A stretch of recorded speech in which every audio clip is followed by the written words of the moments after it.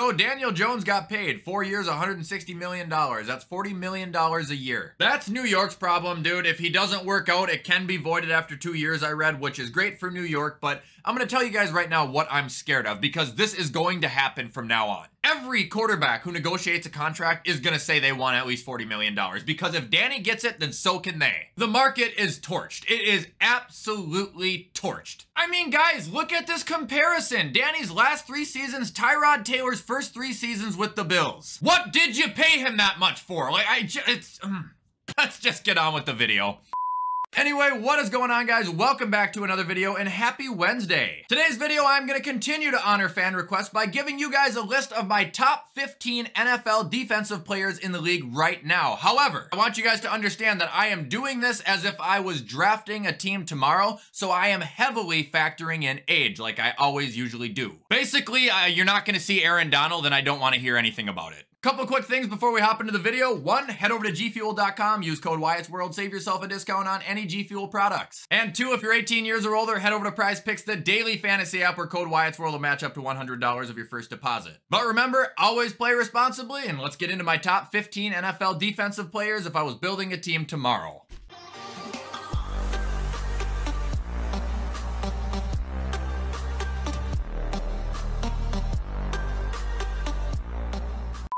All right, let's just dig right into this bad boy. Number 15, I got Chris Jones from the Kansas City Chiefs. Dude, this guy has been one of the most explosive, disruptive defensive tackles in football over the last 5-6 seasons. It is a little bit unfortunate that before this year, he was missing time consistently every year, but this year he bounced back healthy and he ended with, what, 15 and a half sacks? This guy's 28 years old. He's been to the Pro Bowl 4 times. He's an All-Pro and he's won 2 Super Bowl rings. Now, I understand your team has one of the best offenses ever, but at the same time, he is the reason their defense is able to hold their own half the games. He deserves a big contract. He's definitely going to get one, and I would take Chris Jones at number 15.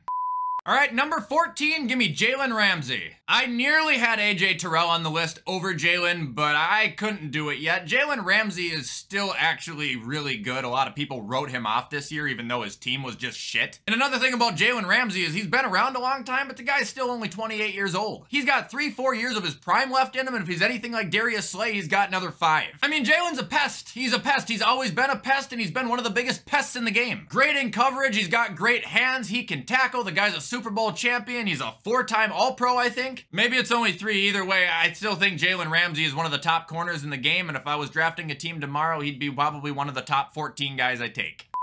All right, next on the list at number 13 is Joey Bosa. Do not yell at me. I know how good this guy is. He's an absolute beast, but he missed essentially the whole year. And in the year that he missed, I got to see a lot of other young and upcoming ballers play a lot more than him, and it's changed my mind to make me think that maybe I would rather have some of these guys over Joey at the moment.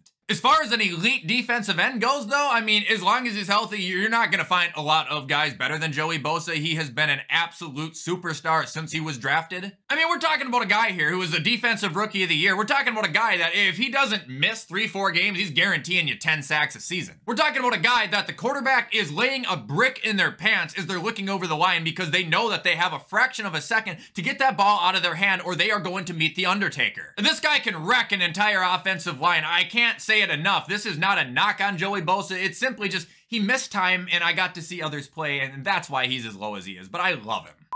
All right, next up, we got number 12. It's Mad Max Crosby. I'll take him. Talked about this guy yesterday. Just an absolute animal of an edge rusher, man. Hasn't missed a game in 2 seasons. This year, he had 12 and a half sacks and forced 4 fumbles. Can you imagine how much more recognition he would be getting if the Raiders weren't terrible? Like, he would be probably recognized as a top 5 defensive player in the game. I like Max a lot, man. He's quick. He's powerful. He can get through about anybody. If you're going to draft somebody who's going to be up on your line and they're going to be consistently healthy and doing a consistent good job the entire time, Max Crosby is going to be one of the best options available right now. All right, moving on to number 11, we've got Quinnen Williams. I don't know what's there not to like about him. He's 6'3", 300 pounds, and he runs around like he's Ichiro. He's a freak of nature for the size of him, and every year since he's come in the league, which has only been 4, he has done better, and better. This year he played 16 games, had 12 sacks, 2 forced fumbles. He also had 55 tackles and hit the quarterback 28 times. I mean, this guy, if you go in a dictionary and you look up the word pressure, his picture is gonna be under it. For how young and how new and how ripe this guy is into the NFL yet and how good he has been looking and improving, I would guess in 3 years this is gonna be his league. That'll bring us to number 10. Give me Haason Reddick. Talk about underrated. Holy shit. This guy's made 1 Pro Bowl, and it wasn't until this year, and he has been so good. 2020 with the Arizona Cardinals, he had 12.5 sacks. Last year with the Panthers, he had 11 sacks. This year with the Super Bowl contending Eagles, they didn't win, he had 16 sacks, forced 5 fumbles, and recovered 3 of those. He also played in every single game and had 49 tackles. This guy's been a beast for the last couple years. He was an animal this year. He was an absolute dog in the playoffs this year. People don't want to give him credit. I will. Haason Reddick I would take at number 10. He's one of the best linebackers in football.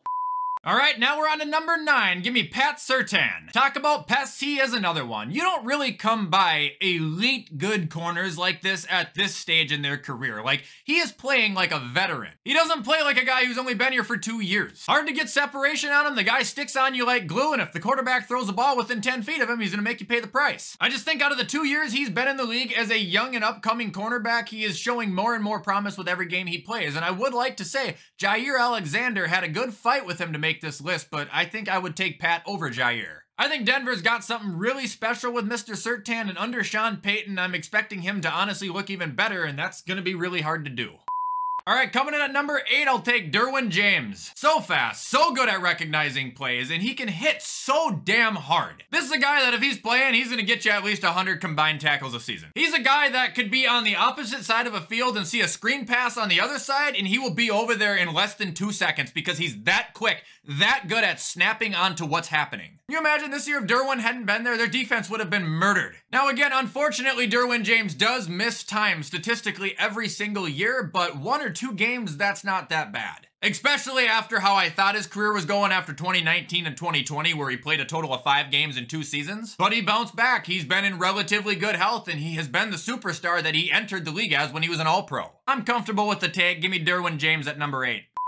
All right, up next at number 7, I understand this one might be controversial, but give me Darius Leonard, or Shaq Leonard. Guys, I'm gonna level with you. If he's healthy, I'm taking him over Fred. If he's healthy, he's a top 5, top 4 player in the whole league. Darius Leonard can do everything. He is a complete package. He can tackle, he can get to the quarterback, he can intercept, he can force a fumble. Hell, he's notorious at that. You're not gonna find somebody in the NFL who is able to do everything at the level he can do unless his name is Micah Parsons. But it's the unfortunate reality that if you play 1 game a year, I can't credit you like you played all 17. I know how good he is. I'll never give up on him, and I can't wait till he's back next year with full steam.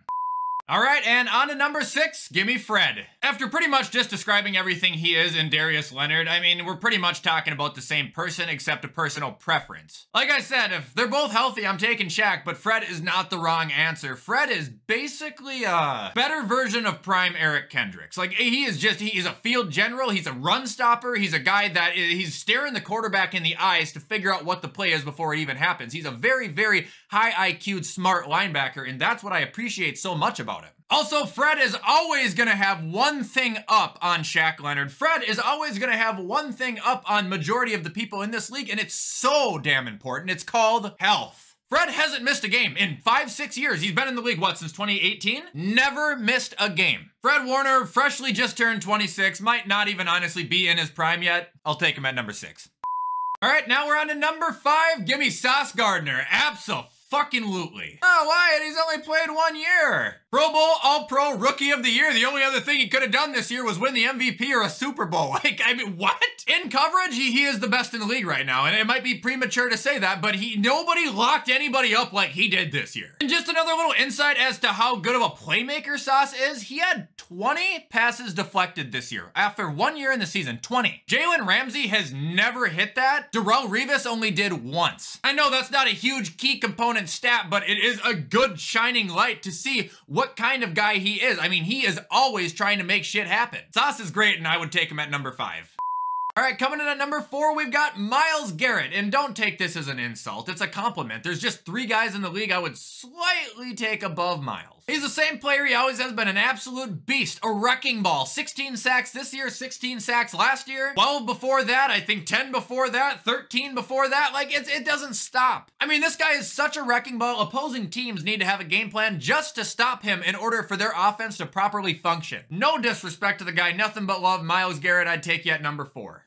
That brings us to number 3, give me Nick Bosa. This guy can be argued as not only the best defensive player in football, he can probably be argued as the best player. Like, he is that good. 18.5 sacks this year, 15.5 last year, 9 his rookie season. Not to mention, he's also been to the Pro Bowl a couple times, an All-Pro once. He won Rookie of the Year, he won Defensive Player of the Year. Like, there is something really, really special brewing up with this guy, and honestly, I wouldn't blame you if you picked him at number 1.